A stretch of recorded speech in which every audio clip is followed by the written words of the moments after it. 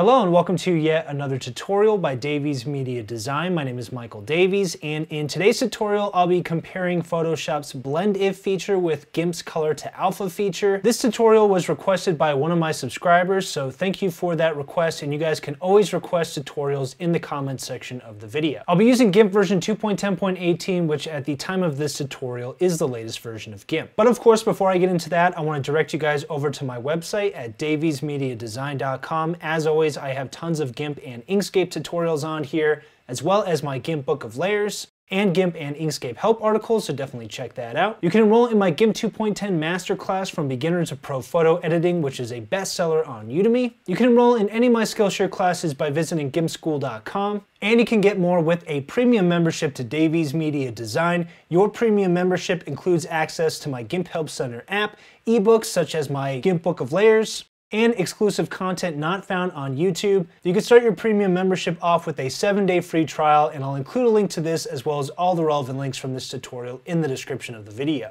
Photoshop has a popular feature known as Blend If. It allows you to essentially blend multiple layers together based on either a luminance setting or a color setting. And a lot of people have asked over the years if GIMP has an equivalent to that. Well, the answer is actually yes. It's not a carbon copy of Photoshop's Blend If, but it is called Color to Alpha. It's a Gaggle filter found in GIMP. And this feature, much like Blend If in Photoshop, is going to allow you to blend multiple layers using transparency based on either a luminance or a particular color. So I'm going to compare these two features with this tutorial by having both Photoshop and GIMP opened up here, and I'm going to go back and forth between the two programs. For starters, I'll do a quick demonstration inside of Photoshop CC 2020. This is the latest version of Photoshop. So I've got a photo here, and I got this stock photo free from pexels.com, so I'll include a link to that in the description of the video. And what I did was I created a new layer and I drew a black to white gradient on this layer. And so first I'll demonstrate how the luminance property works with Blend If inside of Photoshop. So for example, let me come up to this layer, which is just named Layer 1, and I'll right click on it and go to Blending Options. So here we have the layer style dialog inside of Photoshop. And by the way, I'm not going to spend too much time inside of Photoshop here. But under blending options, we've got Blend If down here, and the first option by default is gray. And so this essentially allows you to tell Photoshop what luminance value you want to be transparent. So you can use this slider on the left, and that's going to make black transparent. You can see it's a rough transition for now. And if I use the other side, it's going to make white transparent. You also have the underlying layer feature. I'm not going to get into that for this tutorial because GIMP does not have an equivalent for that really. But I do want to show you, if I drag this inwards and I hold the Alt key and I click on this, you'll see that allows this to feather out a little bit. And so we've got the black fading to transparency with partial transparency in between. That's what that feature does. Of course, you can hold the Alt key and do the same on this side. I'll also come over here to red. So you can do this for each of the red, green, or blue color channels in an image. So now if I click on red, instead of this only working on black or white, this is actually going to work on whatever color you tell us to work on. So actually for now, let me click OK to apply what we did here to the gradient layer, and I'm just going to hide that. And then I'm going to unhide this other layer I have in here, which is a color wheel. So I'll click on that layer, right click, and go to Blending Options. And once again, under Blend If, I'm going to go to red. So now if I drag the white slider inward, you'll see that's going to get rid of all the colors in here that contain any red, including that white. And if I go the other way, it's going to do the opposite. So everything containing cyan is going to disappear. Same if we do that through each one of these color channels. So right now this is green. You'll see that causes the green to disappear. Of course, if I hold Alt and drag, that is going to create this sort of feathering or fading transition. If I do the opposite for green, it's going to do the opposite, which is magenta. So all that's left now, you'll see here, is red and blue. So I'll click cancel to exit out of that. You guys get a pretty good idea of how the Blend If option works in Photoshop. For those of you familiar with Photoshop, you'll already know how this tool works. Now let's jump over to GIMP 2.10.18 and I'll show you how Color to Alpha is similar. So I'll minimize Photoshop and let's open up GIMP. So here I have that same photo. Right now I don't have any layers open, so let's create a new layer. And this one's already named Gradient from when I did this earlier. I'll make sure this is filled with transparency and click OK. Then I'll come over here and under this tool grouping, which right now you guys might have bucket fill if you're using 2.10.18, I want to click on gradient and make sure my color is set to black and white. And over here I have my gradient set to foreground to background RGB, so right here. And my shape is set to linear, so I'll just draw this gradient. I do have an entire tutorial on the gradient tool, so definitely check that out if you want more information on how to use this tool. But once I've drawn this gradient and got it into place, I'll hit the Enter key. That'll apply that. So with this gradient layer still selected, now let's come over to Colors, Color to Alpha. So this is GIMP's equivalent.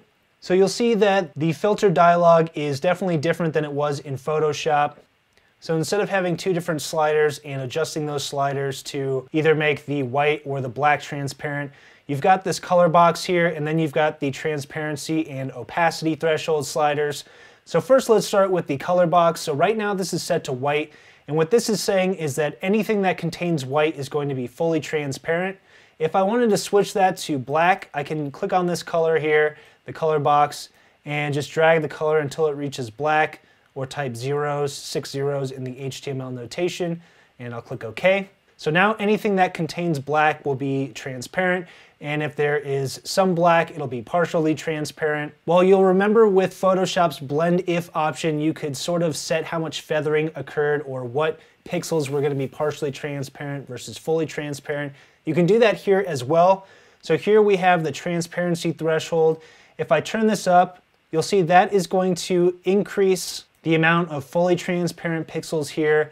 So let me just set that back to 0. You can see there's still partial transparency, and if I go all the way to 100, or 1.0 I should say, that'll make everything totally transparent. On the other hand, the opacity threshold slider allows me to bring this in a little bit, and as I do that, you can see that now that's starting to bring back some of that partial transparency. So that's essentially cutting off the point at which pixels become fully transparent or partially transparent. And the more I bring this in, you'll see the more it's just the darkest of the dark pixels that are going to contain transparency. Of course, we can adjust these two sliders together, and you can see that as I do that, it's sort of bringing in the point at which that transparency starts, as well as how soft that transition is or how hard that transition is between the opaque and the transparent pixels. So I'll set this back to the defaults. So in GIMP, using the color to alpha filter, that is essentially how you adjust luminance values to be either opaque or transparent, just like blend if inside of Photoshop. On the other hand, what if you want to make certain colors transparent? Well, we can do that as well with this filter. So let me cancel out of this for now, and I'm going to just delete this gradient layer. And I'll come over here. I already have a color wheel opened up, so I'm just going to click and drag this into our composition and release. That will drop this as a layer. So now with this dropped buffer layer still selected, I'll come over here to Colors, Color to Alpha. Right now this is set to white, so all the white has disappeared. However, if we want this to be a color, I can click on it. And let's say, for example, we want this to be red. We want all the red to disappear in here. What I can do to start is first just drag this to the bottom left corner. That'll make this black. And then what I can do is come up top to the red slider. And if I click and drag this all the way to the full amount here, which is going to be 100, or if you have this set to 255, it'll be 255. I'll keep this set to 100. So if I drag R all the way up to 100, that is pure red, and you can see all the red has disappeared in here. So you'll remember with blend if inside of Photoshop, if you drag that white slider in, it got rid of red. If you drag the black slider in, it got rid of the opposite color, which was cyan. Well, in GIMP, instead of doing that, you can just turn the red slider down and drag up the other two sliders, so G and B, to be 100. And that will get rid of the opposite color there, which is going to be cyan. So this creates the same effect. It's just a slightly different approach than the Photoshop approach. On the other hand, if I wanted to get rid of green, I can put both red and blue down to 0, put green all the way up to 100, and you'll see here the green is now disappeared. It's now transparent. And if I wanted to do the opposite of green, I can drag green to 0 and drag blue and red up to 100. Now the opposite of green on this wheel here has disappeared. And that is going to be magenta, of course. And I'll just finish this off with showing you guys blue. So if I put red and green to 0 and blue to 100, that'll get rid of the blue.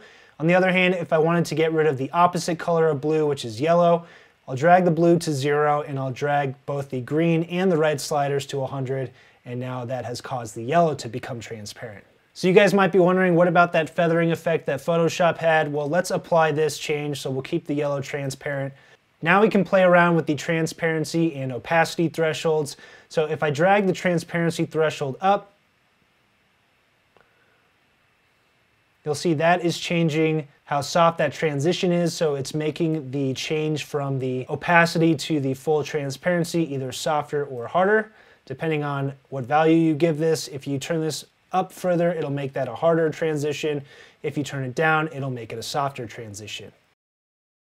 So I'll click OK to apply that, and I'm actually just going to delete this layer. So there's one last thing I want to show you guys with color to alpha that you might find useful. So let's say I wanted to take the transparency and just change it to a different color along the color wheel. I can come over here and click on this color, and right now this is set to LCH, but if I switch this over to HSV, that'll bring up what's called the hue slider. And now I can sit here and drag the hue slider, and as I do that, you'll see the transparency will move around the color wheel. So that just allows me to easily shift my color and just change the position of that transparency. All right, so I'll click cancel, and I'm going to cancel out of this, and I'll also delete this dropped buffer layer. So now that you've seen a direct comparison between the Blend If tool in Photoshop and the Color to Alpha tool in GIMP, you may be asking, what is the practical example of this? When would I actually use this? Well, there are two main applications for using this. Number one is maybe you just want to erase a particular color from a layer and have that transparency then allow you to see the layer below or just the transparency below. The other application is blending a texture from one layer with another layer. So for example, let's say you have an object, a graphic on a layer below, and you have something like a wall, which we have here on the layer above. The Color to Alpha feature allows you to blend the texture from the layer above onto the graphic from the layer below, and that makes the graphic appear as if it's on the wall. So it creates this sort of cool blended texture effect, and I'll show you how to do that now. So I have this Wilbur graphic. Obviously this is the logo for GIMP, and I'm going to click and drag this onto our wall photo and release. I'll hit the M key to grab my move tool, and I'm just going to click and drag this upwards here. And I can click and hold the move tool here in my move tool group and click the alignment tool. And then I'll click on here to align this object, so I'll just click relative to image and click the center align. Next, what I'll do is I'll move this layer below the photo layer. And the next step here is an important one. You're going to want to click on this photo layer, right click, and make sure this has an alpha channel. If it's grayed out, it means it already has an alpha channel. If it's not grayed out, it means it doesn't. Make sure you add that. If you don't add an alpha channel, it may crop the final result to the content. You'll see what I mean in a second. So now I'm going to alt-click on this dropped buffer layer, which contains our graphic. And by the way, this can be a graphic or text. Just make sure if it is a graphic that you have a transparent background. It's just going to work better that way. I'll hold Control and zoom in using my mouse wheel. So when we alt-clicked on this dropped buffer layer, which let me just rename this Wilbur, hit the Enter key, and make sure I'm clicked back on the photo layer. So when we alt-clicked on the Wilbur layer, that just created a selection around our object. So once our object is selected, we can now go to Colors, Color to Alpha. And now you'll see what it's doing is it's taking whatever color we have selected now, which is white, and it's saying any white that occurs within this selection area on our photo layer is now going to become transparent. So hold Control and zoom in. And by having that be transparent, you can see some cool things happening. For example, these vines are starting to come through in some areas, and it's already making this appear as if the graphic is painted on the wall, or at least blended with the wall in some way. But what I can do is I can click on this little eyedropper tool, and I can basically select a color from my photo. So let's say I want to use a color from the wall here. And you can see that as I click and drag this little color picker, it's telling the Color to Alpha filter that it wants that particular color to represent transparency. And as I move it around, it's creating different effects for my graphic. So let's go with this slightly lighter color. So if I hold Control and zoom in, you'll see that anywhere that contains this lighter color is now going to become transparent, and that's where the graphic is showing through. If I wanted to adjust how much of the graphic came through, I could adjust the transparency or opacity threshold. So if I turn the transparency threshold up, that's essentially saying less and less pixels are going to be considered transparent pixels. On the other hand, if I bring in the opacity threshold, you'll you'll see that that will make this much less opaque and therefore more transparent. So if I wanted more of the wall and the texture to show through, I could bring that opacity threshold down. And once I'm satisfied with this, I'll click OK. So I mentioned you can also do this with text, and I will add some text to this. So grab my text tool, put the caps lock key on, and I'm just going to click once up here and type in GIMP. And I'll just change this to Poppins. Let's go with Poppins Bold. Make sure that text is selected there. And I'll increase the size. You can do any color you want for the text. So I'll just go with that right there. I can Alt-click, and that will allow me to move my text around. Maybe we'll go right here. And now I'll click and drag my text layer below that photo layer. Alt-click on my text layer, that will select my text. Click on the photo layer, and then one last time go to Colors, Color to Alpha. And now this is once again saying that the color we select is going to create transparency. I'm going to grab my color picker tool and choose a color from the wall here. I'll go with that right there. We can adjust the opacity threshold, and then I'll click OK. I'll hit Control-Shift-A, and there it looks like we have some text there that's painted on the wall as well next to the GIMP logo, the Wilbur logo here, and both the logo and the text have taken on the wall's texture. Alright, so that's it for this tutorial. Hopefully you liked it. If you did, you could check out my YouTube channel at youtube.com/daviesmediadesign.